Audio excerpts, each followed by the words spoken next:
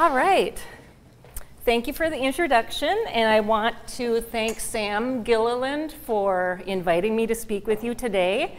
It's a bit unusual for the chamber to hear such a topic as emotional abuse, and I'm very, very happy that you were interested.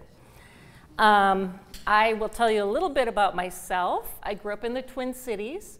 I have 2 grown boys and a black lab named Layla, and I now live in Hudson. Let's see. I'd like to start us off with a fable that I wrote called The Frog Kisser's Epiphany. Once upon a time, there lived a woman who desperately wanted to find her prince. But rather than searching among castles, she started kissing frogs. One day, she met a frog who she believed had great prince potential. But when she kissed him, nothing happened. Nevertheless, the frog was enchanted with her, and she with him, so they made their home alongside a pond. She continued to kiss him over and over again to help him become the prince she was certain he wanted to be. Yet with each kiss, her prince dreams drifted further and further away. I used to be a frog kisser, and I'm here today to tell you more about what I have learned.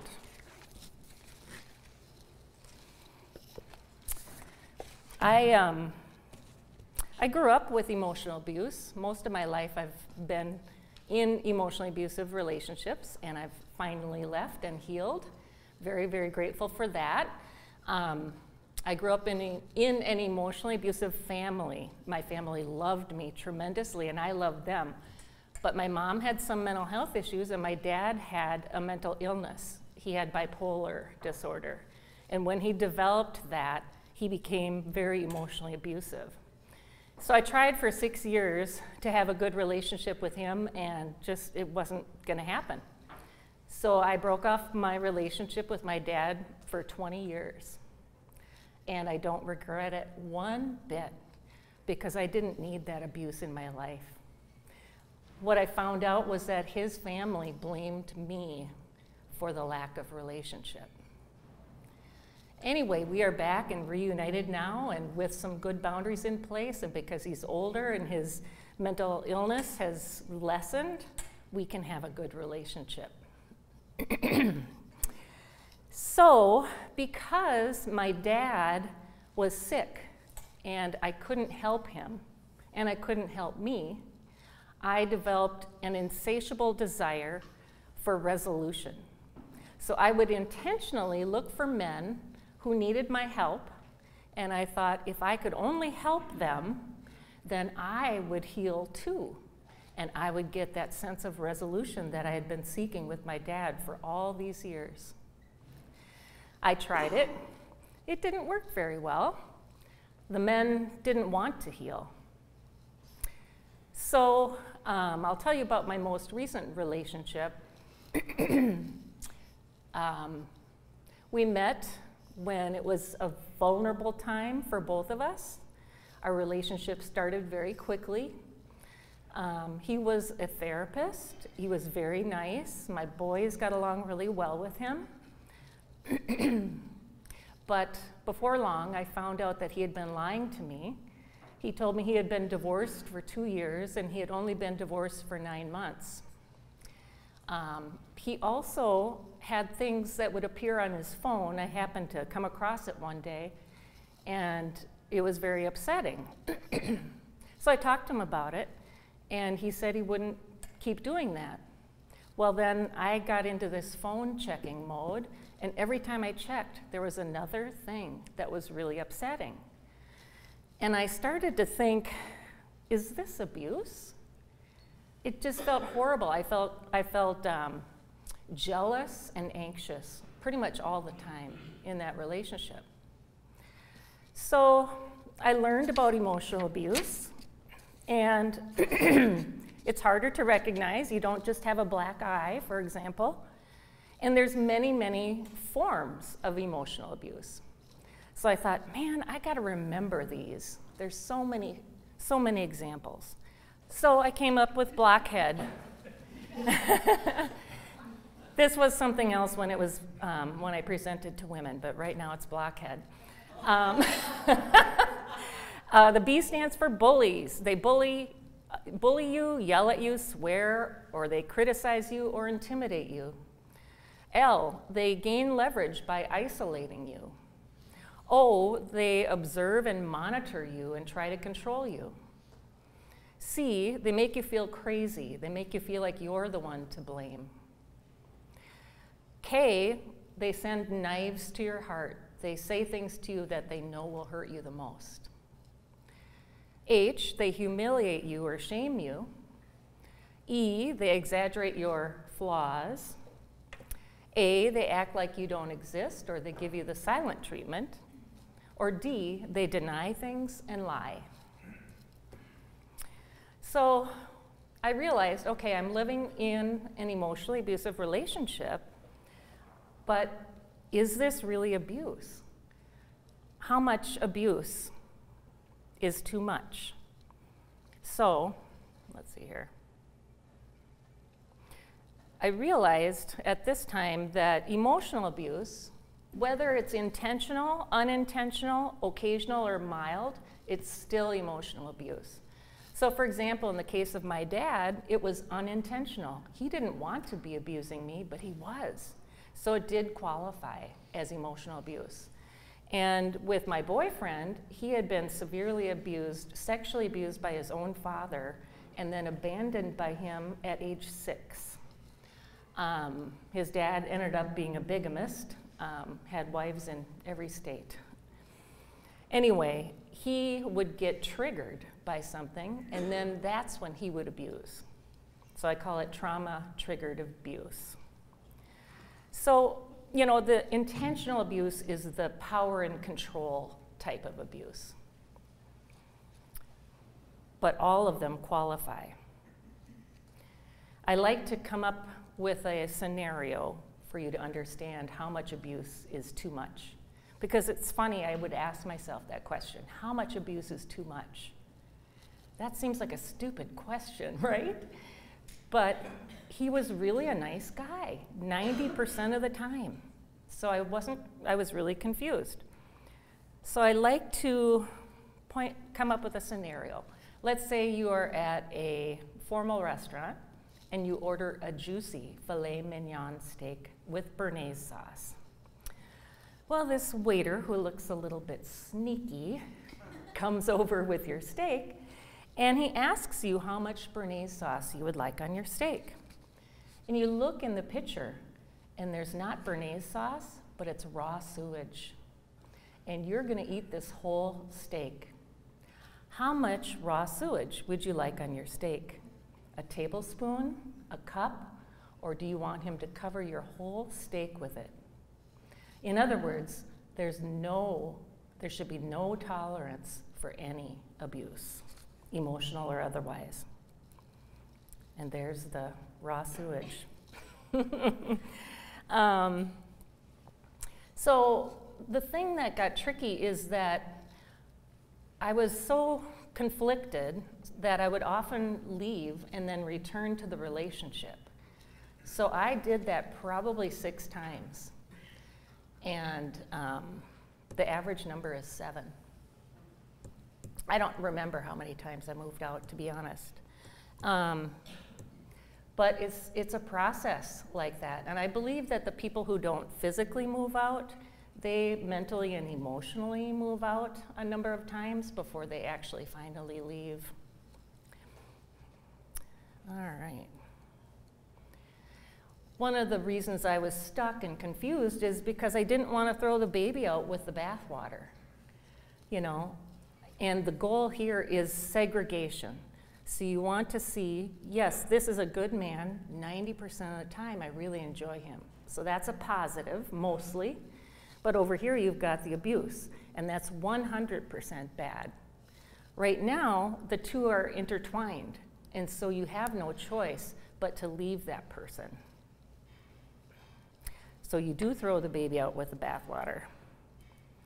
The other thing that happens is you fall in love with Dr. Jekyll, and you go through these highs and lows in your relationship. You're having a wonderful time in your relationship, and out pops Mr. Hyde. And you fall asleep. And then it happens again, and it happens again. Until finally, and sadly, the abuse gets worse or more frequent or both.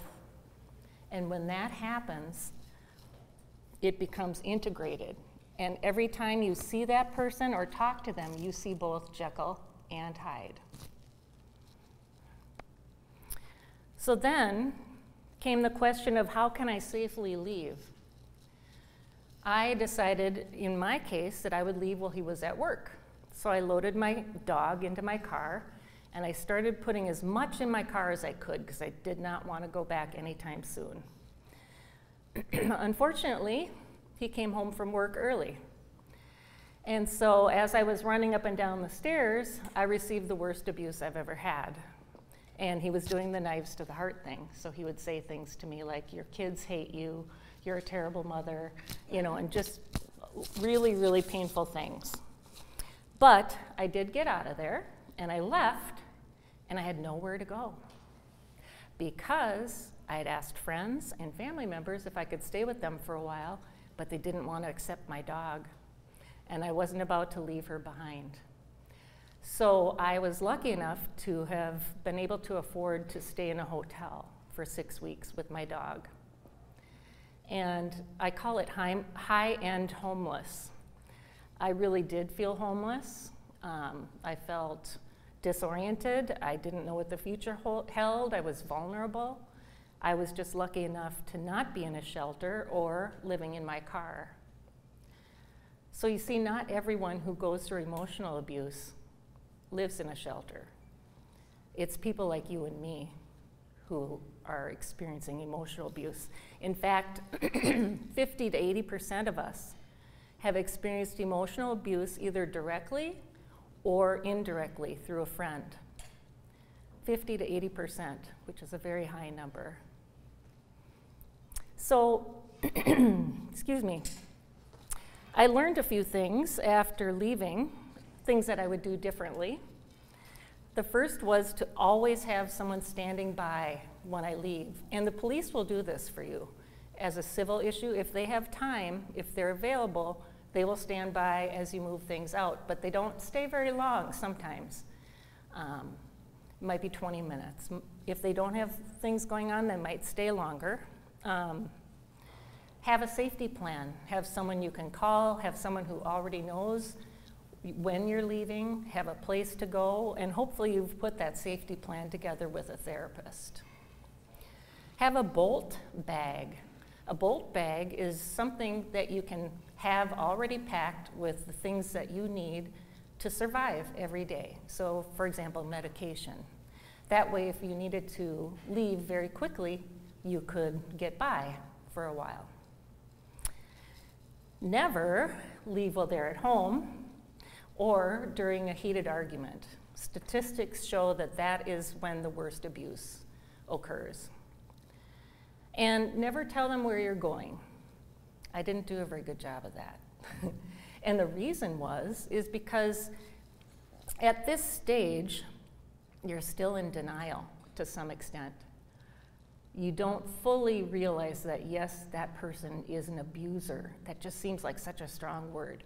And so what happened with me is I moved an hour away, which was really helpful. And then I would sometimes be in contact with him by phone, sometimes in person, and then other times I blocked him. And so basically leaving, it's really more of a process than a one-time event. So eventually I cut it all off when I was ready to. Blocked him on my phone, blocked him on my social media, and didn't look back. I also began to develop boundaries. So boundaries were something I wasn't brought up with. So I had to teach myself how to have boundaries. And it's not an easy process. Sometimes you make too strong of a boundary, sometimes it's too weak. But I did start making good boundaries, and that really helped because now I could take some time for me to heal. And that was kind of like reversing the flow of your river. You're so used to focusing on the other person and trying to help them that it just seems so odd to focus on yourself, but then it starts to feel wonderful. So let's see how the frog kisser fared. Before long, the frog kisser noticed that her frog's skin was rough, like shoe leather. Could it be that he's a toad? She wondered. No, that would be ridiculous, she thought. But when she asked him about it, the frog became enraged and buried himself deep in the mud, just like all frogs do when things heat up. There he remained, shut down in his comfortable state until he was ready to emerge. Over time, the frog no longer burrowed into the mud. Now, every time he became upset, he sprayed the frog kisser with his poison. Sometimes the poison would make her skin itch. Other times it would burn straight through to her heart. Several times she moved to a different pond, only to return. After all, her desire to make him her prince was all-consuming. One day, after multiple poisonous encounters, the frog kisser had an epiphany. Her frog never wanted to be a prince in the first place. The wish was hers, not his. She then became aware that his skin was gray, not green.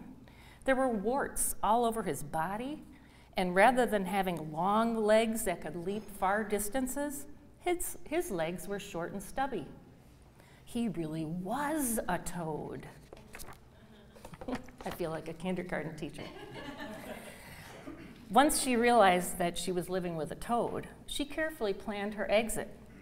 For she knew that if he found out she was leaving, she'd receive the worst poisoning yet.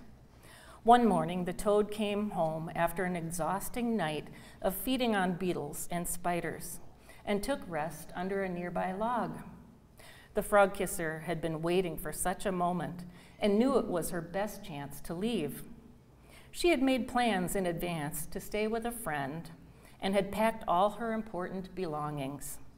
On her way out, she left a note for the toad, but was careful not to tell him where she was going. That was very hard to do, given that she had only recently discovered that he was a toad, and it hadn't fully sunken in yet. After spending some time with her friend, the frog kisser found a place to live that was far away from ponds and lily pads. There she built strong friendships with other women, made a commitment to her own healing, and found a therapist, and she began to fill her own bucket with love.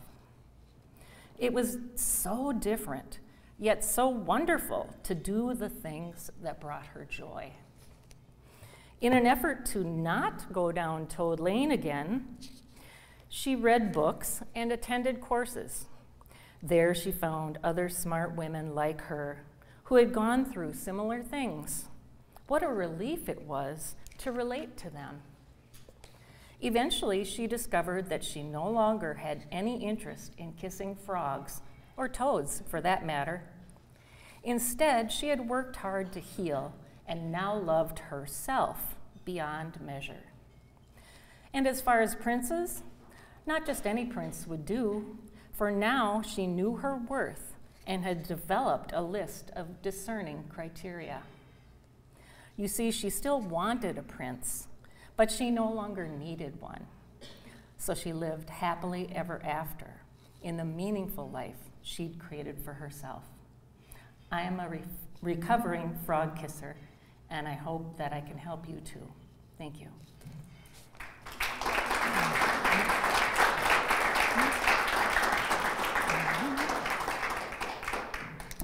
Thank you, Kari.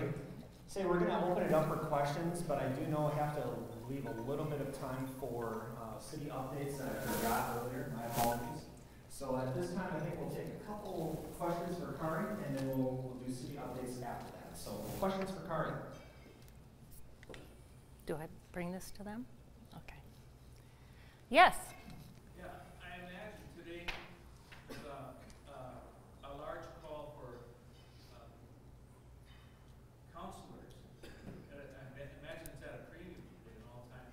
Yeah, yeah, it really is.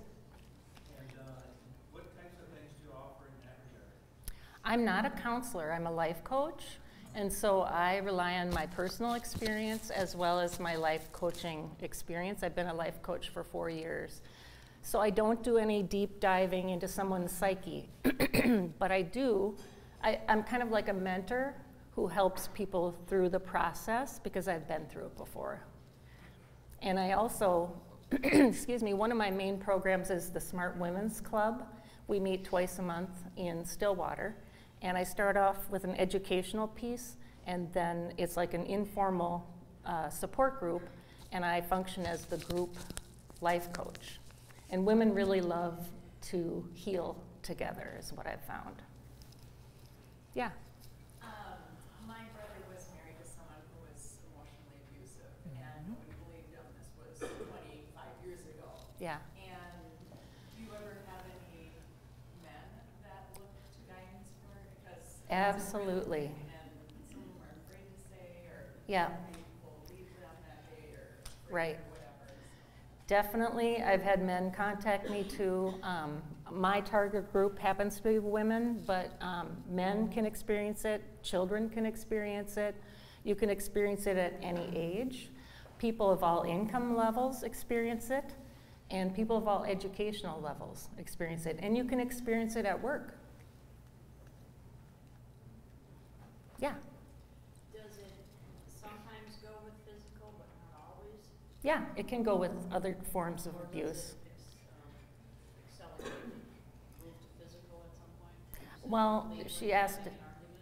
if it accelerates into physical sometimes, and yeah, that can certainly happen. But what I want to tell you is that emotional abuse is equally as damaging as physical abuse. That's what the statistics show because of how much it hurts you and your mental health. Anyone else? Okay, yeah. When you were dating these people before you got involved with them in a relationship, a serious one, did you not see any warning signs? Yes. And did you just ignore it, or did you not believe it, or let it happen? How that worked? Definitely saw the red flags, and I walked right past them because I was very vulnerable at the time and I felt like I needed that person. Then once I got into that relationship, I realized, oh, that was even worse of a step for me because now I'm even more needy. But that's what happens. We're smart. We see the red flags. It doesn't stop us if we're vulnerable. Mm-hmm. Anything? Okay. All right, thank you, Kari. So we're going to wrap it up.